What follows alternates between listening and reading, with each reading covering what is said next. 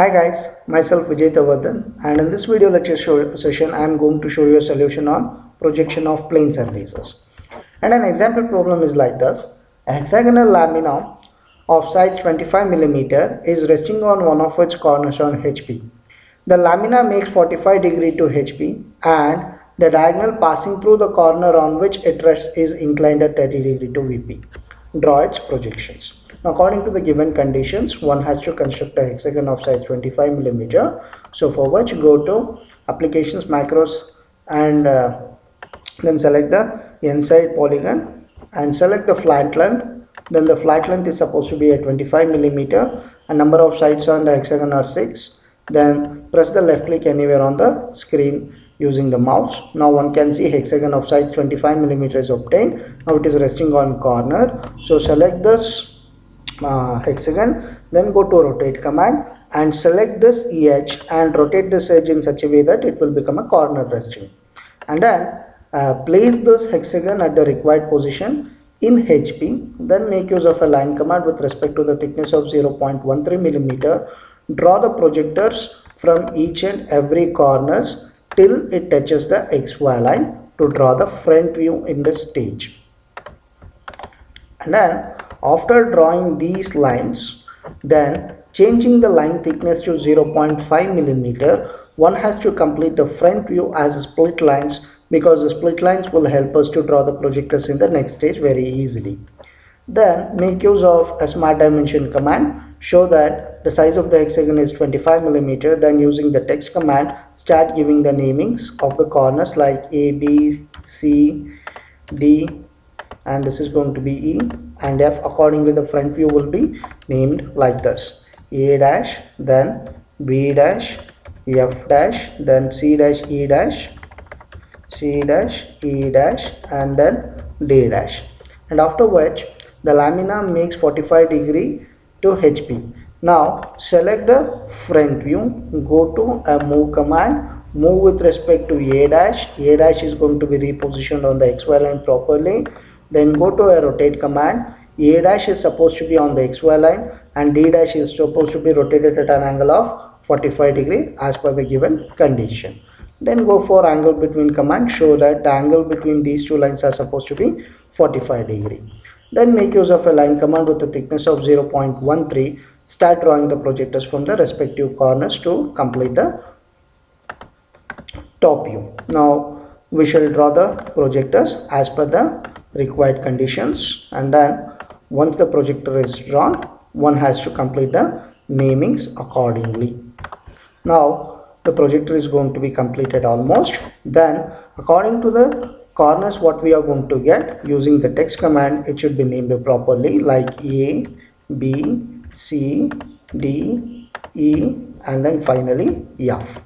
And after which make use of a line command with a thickness of 0.5 mm. Join the lines A, B, C, D to represent the top view properly.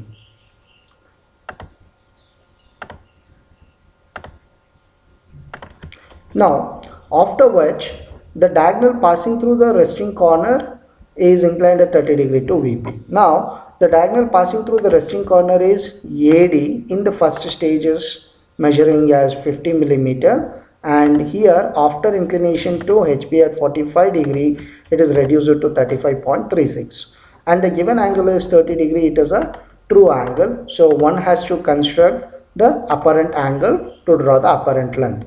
So now an inclined line is going to be constructed at an angle of 30 to XY line. Now 30 is the angle to be selected, and this extra line I am going to delete it. Then make use of a point command with a thickness of 2 mm. Locate that point anywhere on the 30 line what we have created.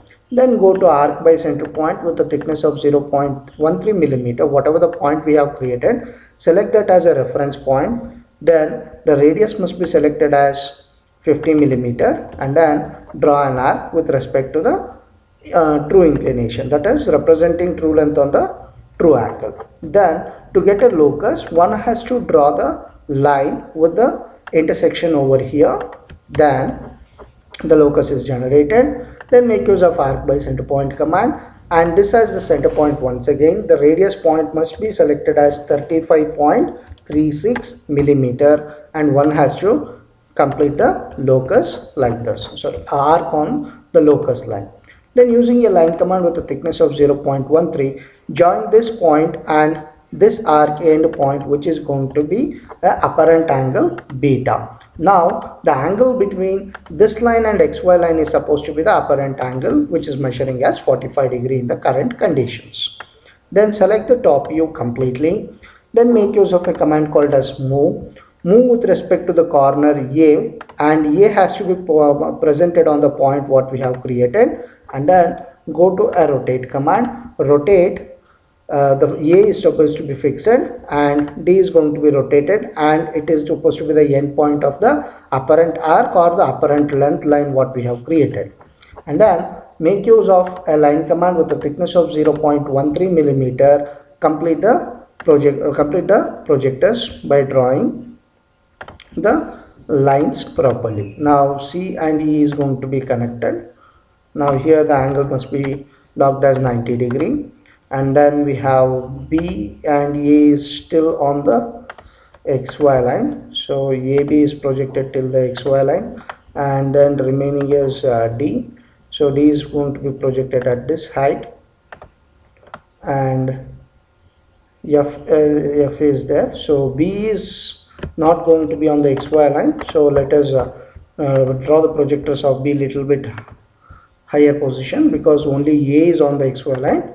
So along with B we have F also, so using a line command once again will connect F to F properly. A is already connected.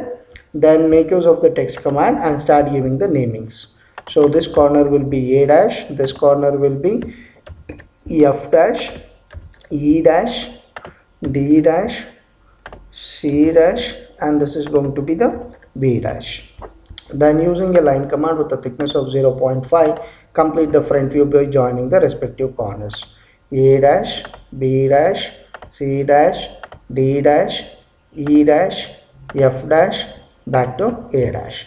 Now one can say that the problem is completed as per the given conditions. Now if you have any doubts to solve this problem, please feel free to contact me.